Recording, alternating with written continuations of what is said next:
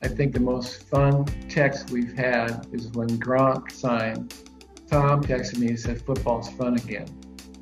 The cool thing about dealing with these guys, they are just like you and me. They're big kids. They might be, superstars, goats, the best ever, but they're big 12-year-olds. I'm Tom House. I'm a performance analyst that works with Bready, the National Pitching Association, and Mustard. I deal with rotational athletes. The athletes we work with will be everything from the elite end, major league pitchers, elite quarterbacks, all the way down to the everyday kid in Little League and their families, with the idea that we're trying to get them to perform and be healthy for whatever their sport is as long as they play. In this current climate, probably the only one-on-one instruction that I'm conducting right now is with Brees, and it's because we're neighbors out here in Del Mar. But I am still with someone like a Brady.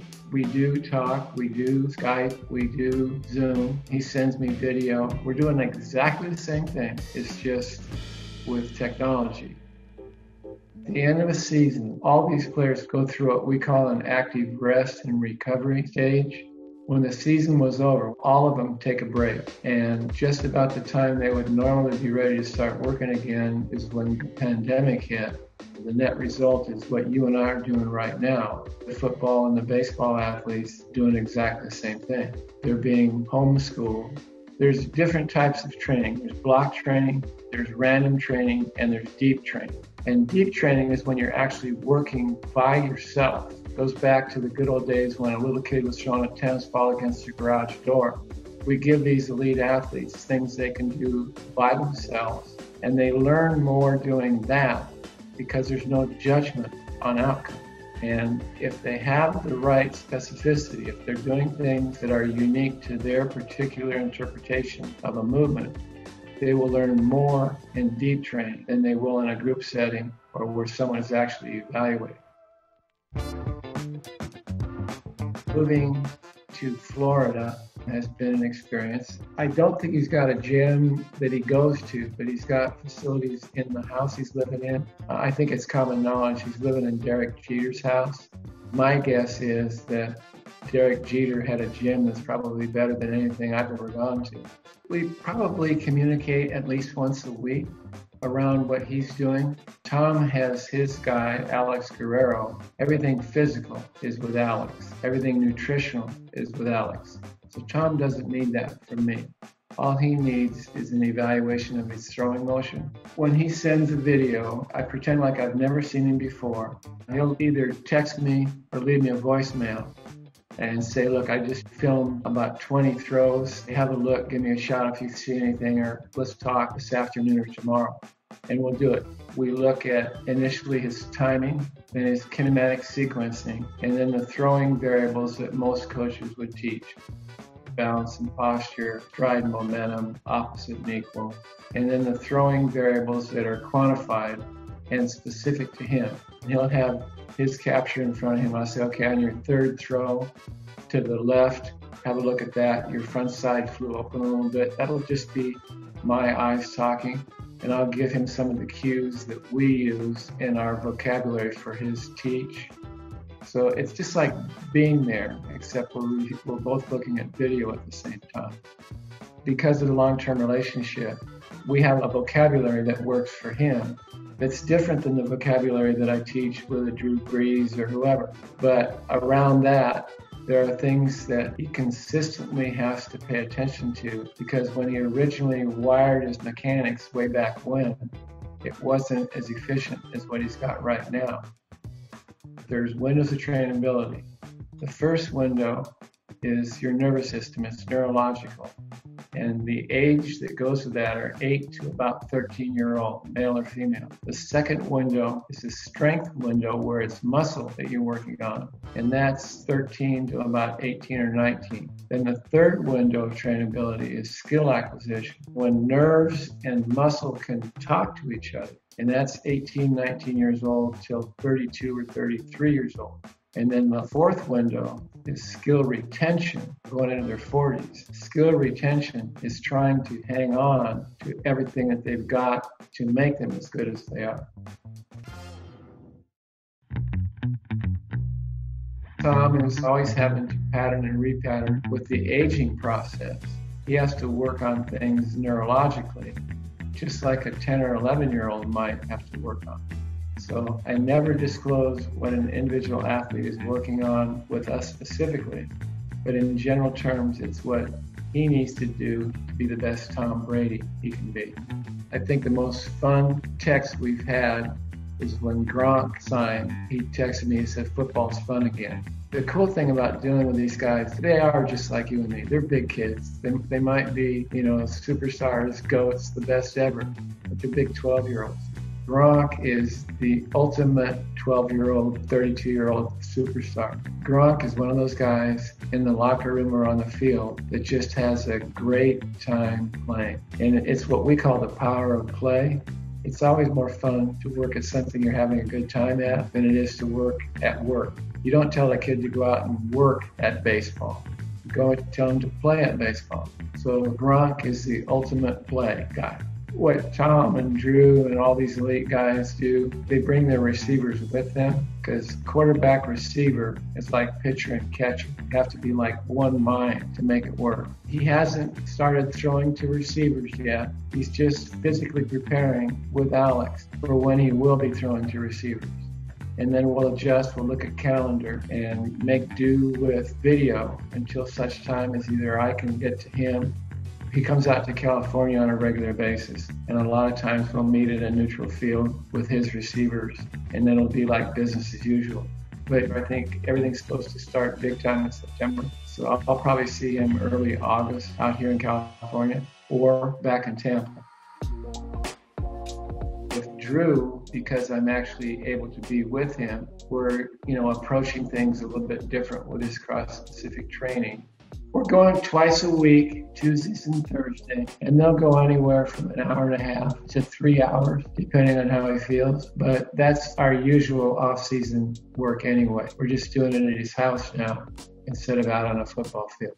What we're doing is preparing him to throw a football farther at his current age than he's ever done before. If Drew can continue to stretch the field as a 41, 42-year-old, just like he did when he was 21 or 22. And then you add in all the experience and all the things that he already knows, he'll be a 42-year-old, 22-year-old.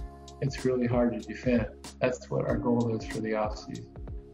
I don't know if you're aware, but Drew is a world-class tennis player in high school. And I think one of the reasons he's such a good quarterback is his footwork is just pristine. So one of the things that he's enjoying, we put a tennis racket in his hand. Serving a tennis ball is virtually the same activity as throwing a football. So he's getting work as a tennis player for his footwork and getting work with his shoulder with a tennis racket in it. And it's fun. It's something different. And because it is a rotational sport, it translates into throwing a football. So he's having fun with that. What I'm really amazed is that a couple of his boys play lacrosse. So he took it up, and he can actually do lacrosse right now like he's been playing it his whole life. Drew's all these guys are great athletes. But it's a fun thing to do that is cross-specific to throwing football. So a lot of our training has not been about throwing the football. It's about working with other implements from other sports that are specific to what you do when you throw a football. We don't think specialization for a young athlete is good. We recommend to play all sports as long as you possibly can. But what we're doing with Drew, who's in his fourth window of trainability, which is skill retention, we're taking him back to his first window where we'd have a 12-year-old playing as many sports as he possibly could. And what happens with the neuroplasticity, they pull stuff off the shelf in their brain and will repattern the nervous system to be 14, 15 years old again. So we're having fun learning about this stuff, and I think the athletes are having fun with the work they're doing too. So we've been experimenting with tennis stuff and lacrosse stuff. He's got a big pool and paddling around like a surfer in the pool. And then training with weighted balls. He hasn't touched a football yet. We learned that with Andrew Luck when we were bringing his shoulder back, that you don't have to have a football to train to throw a football. Throwing a 1-pound ball is just like throwing a football You use the weighted balls to build the functional strength in the accelerators and decelerators to handle throwing a football 60 yards. Our testing has revealed that if you can throw a 1-pound ball X miles an hour, because 1 mile an hour is 1 yard with a football, and Drew has been throwing a 1-pound ball 61 miles an hour, which means when we put a football in his hand, he'll be able to throw a football 55 to 61 yards. Can I stand up and get something real quick? Okay, I'm back. So this is how we're going to start actually throwing, because he doesn't have a receiver. See, it's a football with a blunt nose. So he'll be throwing a blunt nose football into the bounce back, and that's how he's going to start his throwing process. You throw into it, it bounces back to you, and he catches.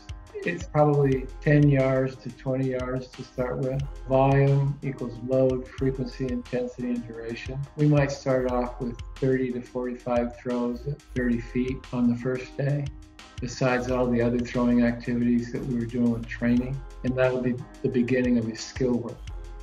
This time of the year, he's ratcheting up his volume of work. He wants to prepare his total body for more than the season will ever take out of it. What we figured out with Drew is he will work really, really hard, except on Wednesdays. Wednesday is his active rest day. The hardest thing with Drew is convincing him that sometimes less can be more. All these elite guys are insanely committed to getting better every day, and a lot of them at times will overwork. Recovery just as important as preparation and competition. So it goes prepare, compete, recover, repeat.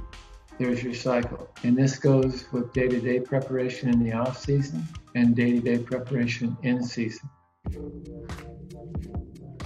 I'm in the process of retiring at age 73.